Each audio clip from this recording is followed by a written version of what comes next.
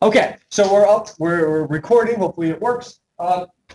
So in order for the Hardy-Weinberg equation to work, we need to be in genetic equilibrium, right? The equation really falls apart if the allele frequencies aren't being held constant.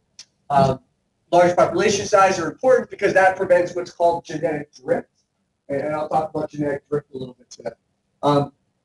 No migrations in or out of the population, right? If I have a huge, if I'm looking at a fish population that happens to be in genetic equilibrium and a large group of similar species moves into the population, allele frequencies are going to change. And if allele frequencies change, are we in genetic equilibrium? No, genetic equilibrium is implying that allele frequencies are staying the same. No net mutations, which really leads to no natural selection, right? If there's a mutation that makes one portion of the population more fit than the other, are the allele frequencies going to stay the same? No, they're going to change, so we wouldn't be in genetic equilibrium. So really, no net mutations really goes along with natural selection. And then the random mating aspect, right? There has to be random mating. If there's a selection in the mating process, right, we're not going to be in genetic equilibrium. So all these criteria need to be met, which are all pretty straightforward. The only one we need to expand upon is that large population size. With small population size, we can skew away from what probability tells us, right? So that's why large populations help to kind of mitigate that. Yes? It's just like we're gonna have a kid, doesn't matter. Well, but there is a selection. Yeah. So basically any organism that has some type of a structured society, random mating is not going to exist. So it's only in like the Western. For the most part. Yes, for the most part. Really, you're kind of looking towards the concept of internal versus external fertilization. If it's external fertilization, there's more chance for random mating. Yeah. So like plants, we definitely random. Yeah. All right.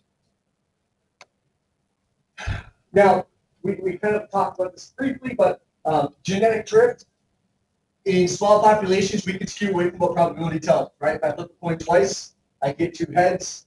That statistically is telling us that we should get heads every time, which we know is not true. If I flip it 1,000 times, I'm pretty close to 500.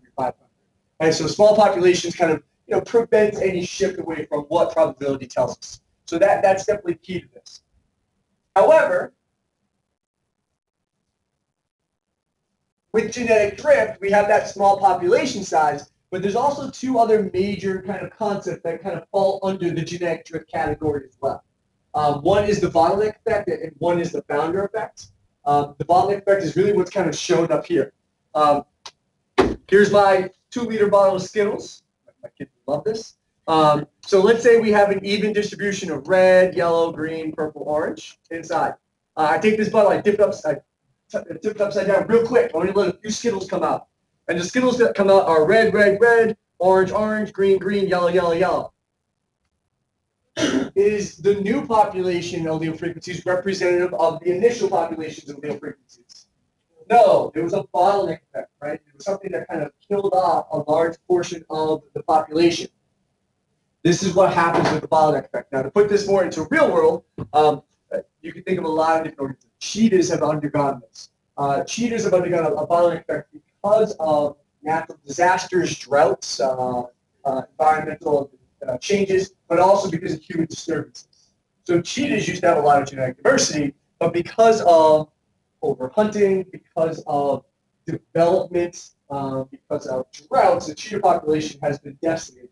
And when the cheetah population was decimated, the diversity went along with it. So they went from an area of having high levels of diversity to having lower levels of diversity. Hence, cheetahs are kind of endangered in a sense because there's such little genetic diversity within them. And it happened because of a bottleneck effect. A large portion of the population was destroyed, a small group of populations remaining. It's usually going to affect the variation within that population, diversity within the population. The second one is a founder effect, which is kind of shown here. I just fall. That was really scary. We have that on tape, by the way. Sorry, literally, that went. I know it came back up, but it went down the wrong hole. Like I had a moment like, oh. All right, that's fun. We can listen to that later on YouTube. So in any case, the founder effect. Founder effect is here's my initial population. This is common with bugs. A small subset of the bug population moves to another tree in another area.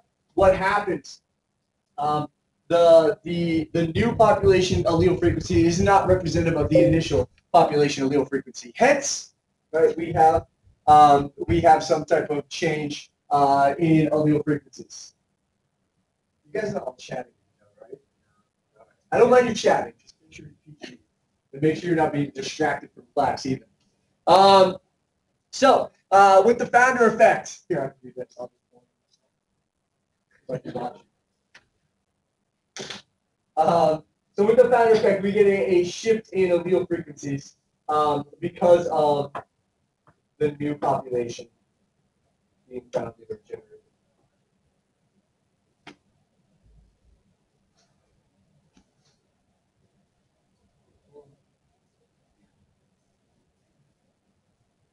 Okay, pretty simple, pretty straightforward. No migrations in or out. This is pretty evident. Are we okay with this? No net mutations. Of course, we can't stop mutations, but if one portion of the population goes more fit than the other, that would be affected. This is really speaking more to natural selection. Random mating, right? There can't be any selection process in the mating, so therefore your lower level organisms typically. Just a picture, so I put it in. And then obviously no natural selection, right? If there's natural selection going on, we're not in genetic equilibrium. If all that's met, you're in Hardy-Weinberg equilibrium, and then your problem set makes a lot of sense. Right? You can actually do the calculation to figure out the frequencies. Everybody's okay? All right, so that was all kind of old stuff. How are your labs coming? Are you kind of hopefully somewhat done with those? Somewhat done. You're not really going to have any more class time for it. So I'll set a date tomorrow, but it'll be due sometime probably towards the end of the week we get back. So probably like Thursday of the week we get back. So just to kind of give some time. Okay. Now what we're interested with is how does natural selection actually affect populations? So what does it look like when natural selection is acting upon a population? And what we're focused on is we're focused here on polygenic traits. If it's a single gene trait, it's pretty easy to envision, right? I have the frequency of one trait and the frequency of the other trait, and they're probably going to go up and down accordingly. So it kind of looks like a bar graph. If the frequency of one goes up, the frequency of the other one goes down. So the bar graphs are kind of, inversely proportional to one another. Pretty straightforward. What we're looking at here are really polygenic traits. And you can't really graph them with the bar graph. You're going to graph them with a bell curve. Just think of human height. You can't put them into categories in a bar graph. However, we can put them along a continuum within a bell curve. So the types of selection we're going to look at are directional selection, stabilizing selection, disruptive selection, right? Directional selection looks like this. Here's my initial population. We're looking at Darwin's finches. What we have here is, most people lie in the median, in the middle. So therefore, the largest part of the population, the largest numbers fall with the median-sized beak. As you get towards smaller or taller, or if you're talking human height, shorter or taller people, there are far less people who are 3'2", and there are far less people who are 7'6" than people who are about 5'5", 5'6". So here we're looking at beak size stuff, and what we're saying with the colors, we're saying fitness lies with the larger beak size. So they must have moved to. So the birds landed on an island, maybe with a larger food source that favored birds with larger beaks. So they're showing that fitness, low mortality, high fitness, so reproductive success is happening with the birds with larger beaks compared to the birds with smaller beaks. Over time, what's going to happen to the average beak size? It's going to increase, so that curve will shift to the right. Notice the curve, for the most part, maintains its shape, and it's random in that nature. It's not necessarily going to maintain the exact shape, but it typically will be somewhere similar to that. So this is directional selection. Could it be selected in the other direction? Yeah, they landed on an island with a different food source. They could shift smaller as well. So it could be either direction.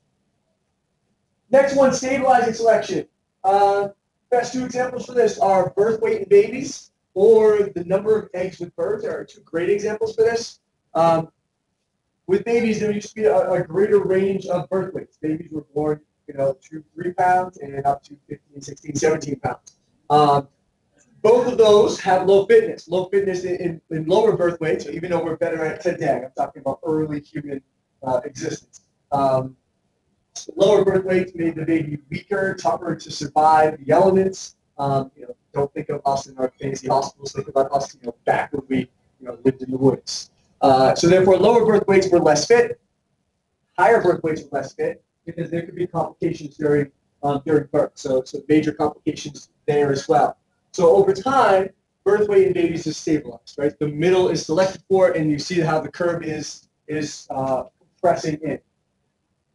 The number of eggs with birds is another great example for this, right?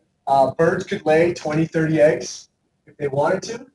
However, birds have a lot of parental care.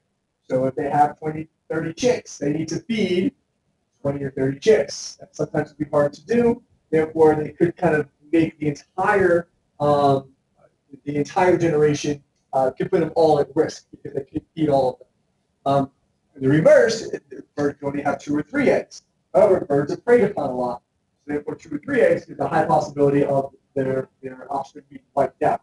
So they've stabilized to kind of that middle number, 6 to 12 eggs, which is a large enough number to withstand any type of predator possibly. Some might survive, but also a number that the parents, the mother or the father, could actually provide enough nutrients and resources to their offspring. So they've stabilized as well. The last type of selection is disruptive selection. With disruptive selection, we have fitness on either side. So here, we'll talk about food source. This can happen with many, many different types of pressures, but we can talk about food sources being the selection pressure.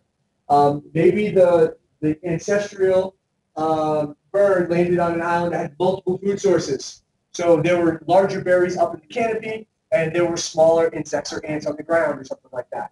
So therefore, they're selecting not for the large beaks, not for the small beaks, but both the large and the small beaks. It's the median-sized beak that is the least fit.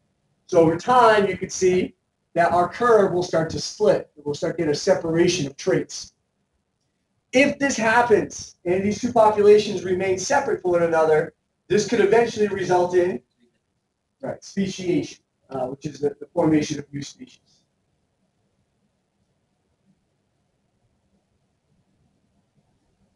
All right.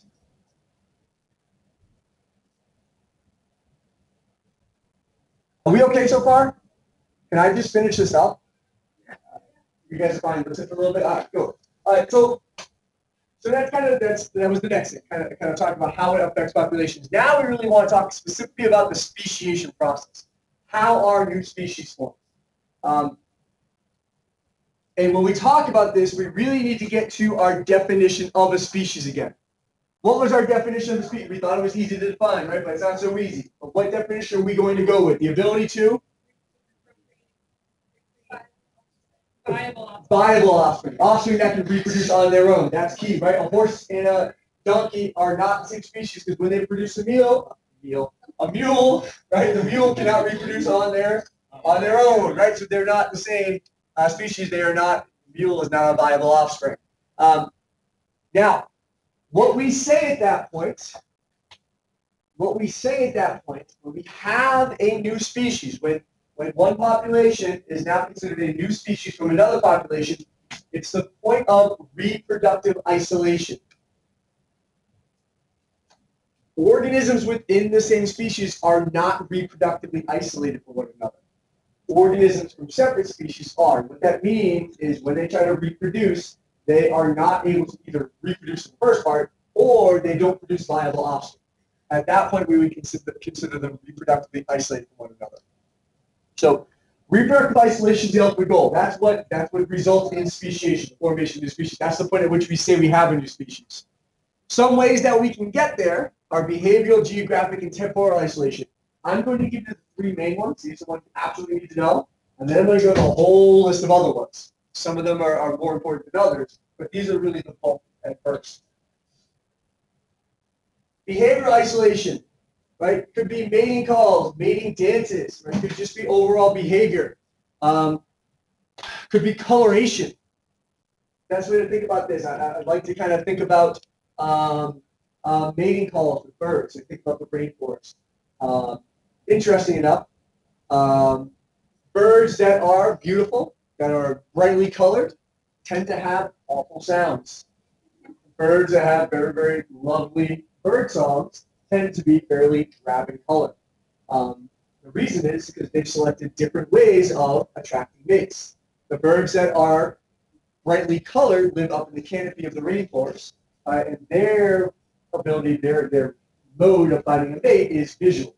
Hence, they're brightly colored, you can see them. The ones with bird songs, though, typically are living down in the canopy, and therefore there's not much of a visual sight line, so therefore you're using more auditory mechanisms to attract mates. It's just kind of an interesting fact. But let's use mating call as an example. I have a population of birds that live in the rainforest. Within that population of birds, there's some variations in mating calls. There's some mating calls that are a little bit higher pitched, some mating calls that are a little bit lower pitched. Now, initially, for many years, there was really no separation between the two, but all of a sudden, there started to be a little bit of selection there. Some birds started migrating towards the higher pitched bird song, right, and they would kind of stay as a mating group, and then other birds would migrate towards the lower pitched bird song. Maybe living in the same area, but they'd just be kind of attracted to the high versus the low. Now, that's a behavioral isolation. If those populations remain isolated from one another, it sets up the possibility. It doesn't automatically result, but it sets up the possibility for speciation, or the formation of a new species. We need to talk about gene pools, right? When we say population, we're talking about the same species that have a gene pool that's interactive. Right? There's exchange of genetic information. If I have a separation within my population here with mating calls, I have the high pitch and the low pitch group. In order for speciation to occur, there can't be any crossover between their gene pools. Why? Because it's the genetic differences that cause the speciation events. The high-pitched birds need to keep their genes separate from the low-pitched birds. Because for speciation to occur, there needs to become enough genetic difference, so if they were to try to mate with one another, they are unable at this point to produce a viable offspring.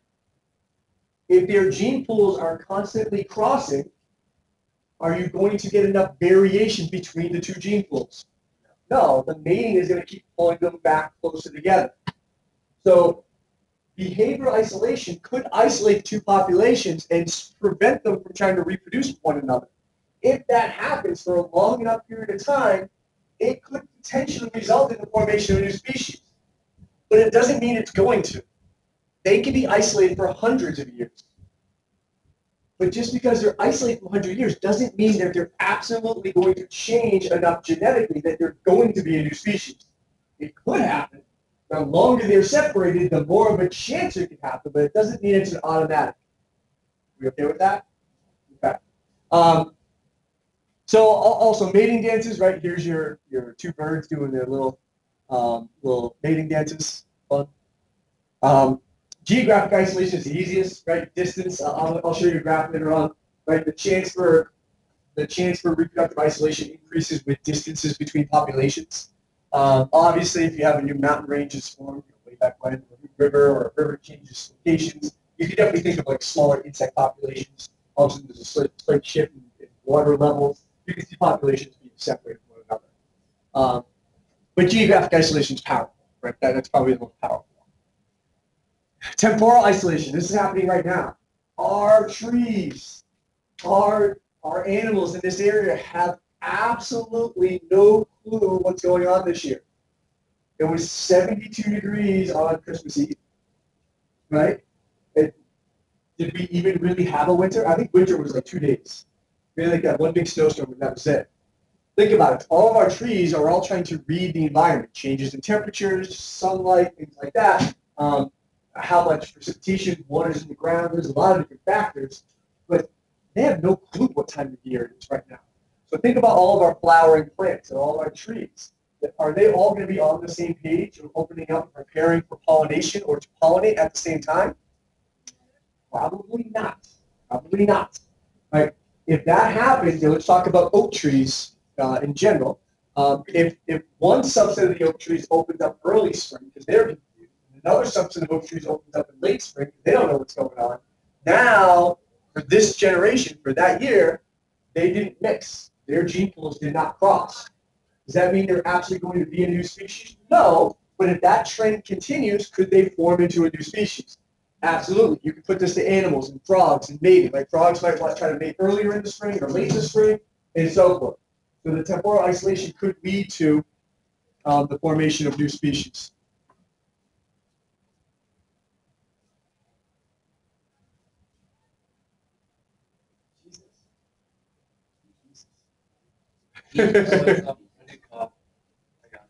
Oh, okay. All right. So those are the main ones. Here's some other ones. This is key here, though. Habitat isolation is not geographic isolation. Geographic isolation is saying they're actually separated from one another by geography, by distance.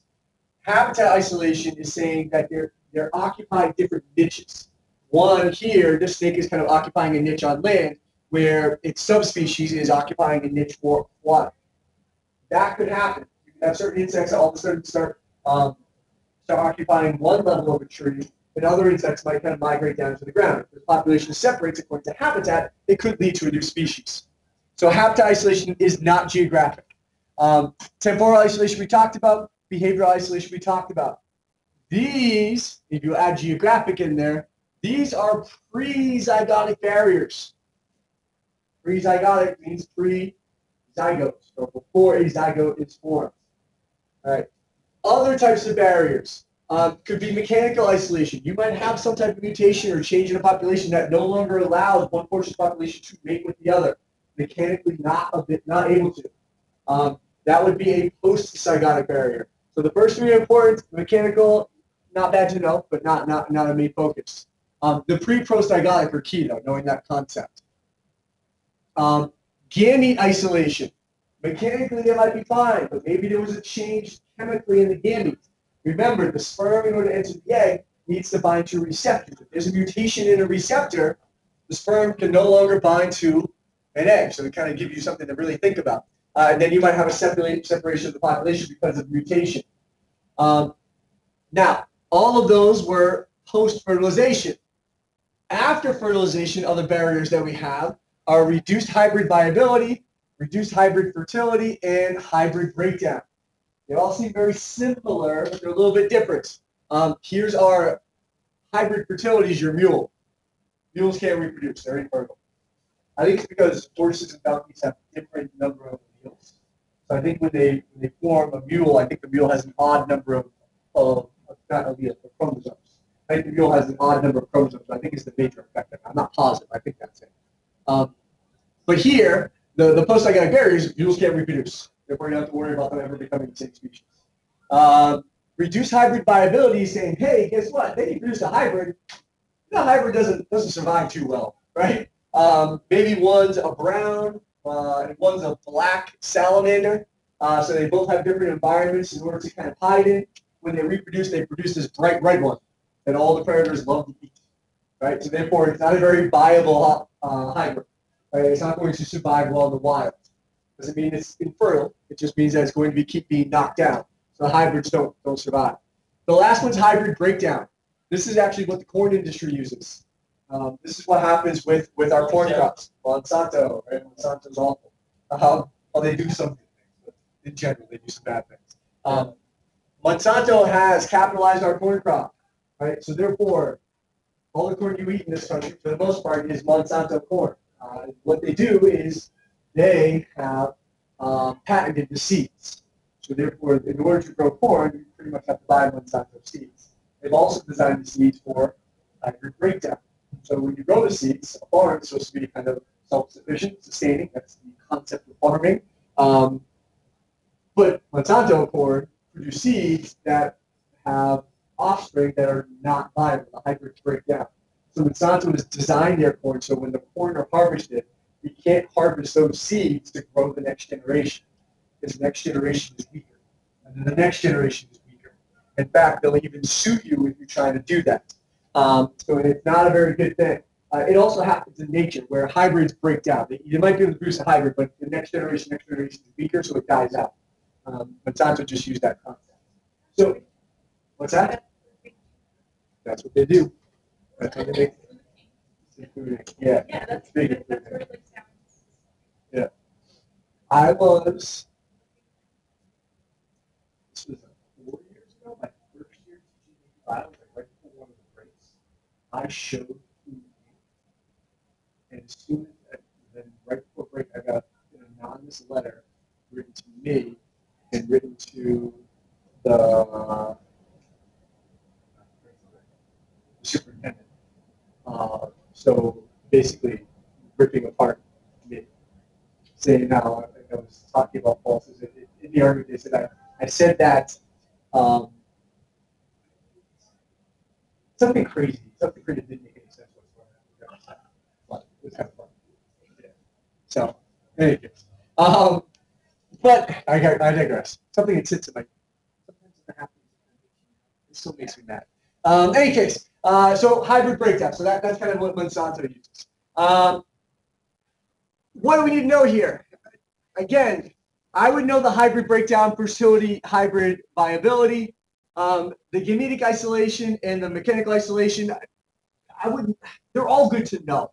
It's not like you're going to get specifics on, but they're all kind of like they're arrows in your quiver, right? If you have a question dealing with something like this, you have many different things you can talk about.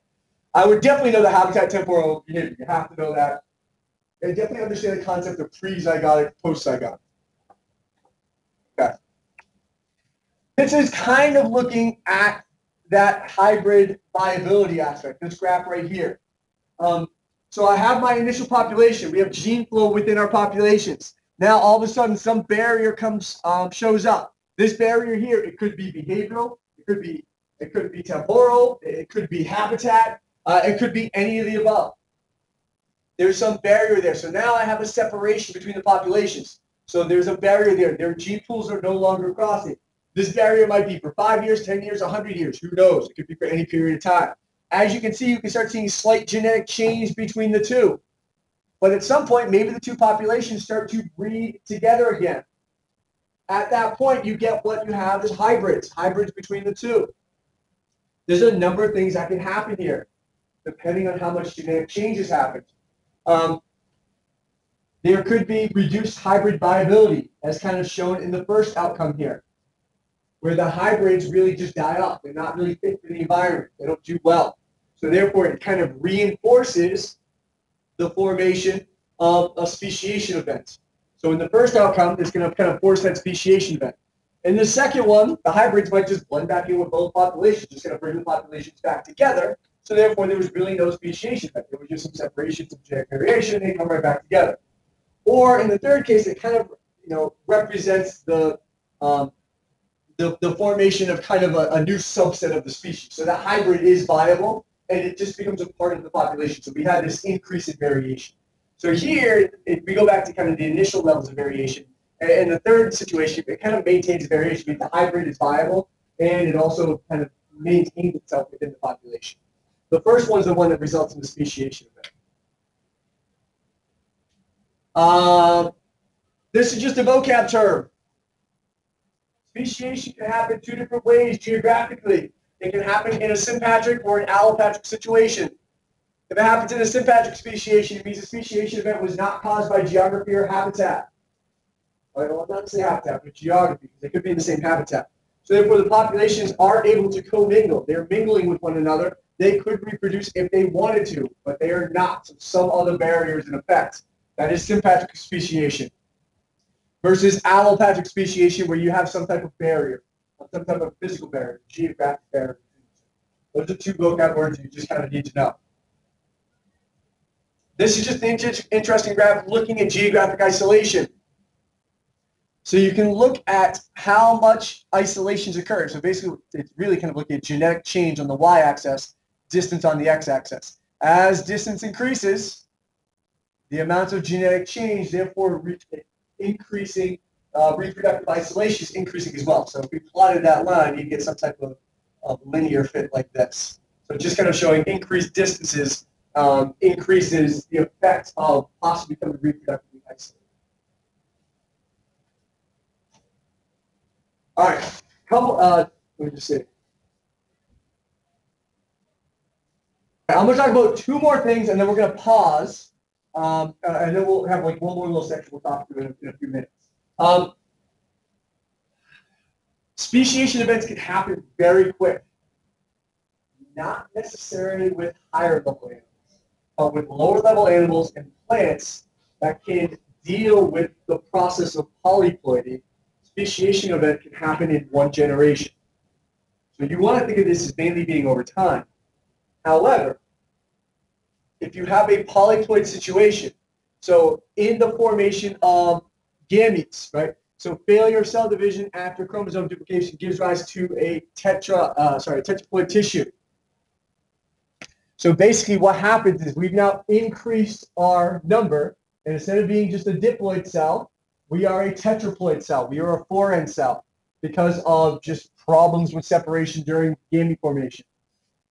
With that happens, your gamete is not going to be a 2N. I'm sorry, not going to be an N cell. It's going to be a 2N cell. And if that gamete fuses with another gamete, all of a sudden I have a plant that has dramatically different chromosome numbers, which means that plant technically is a new species, which happened over one generation.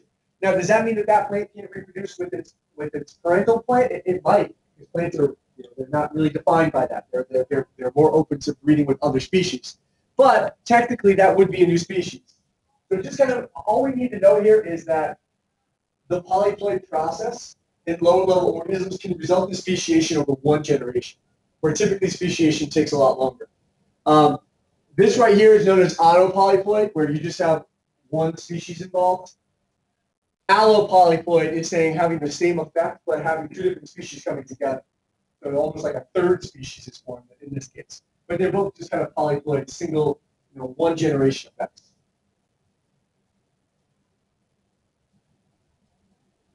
We will pause there.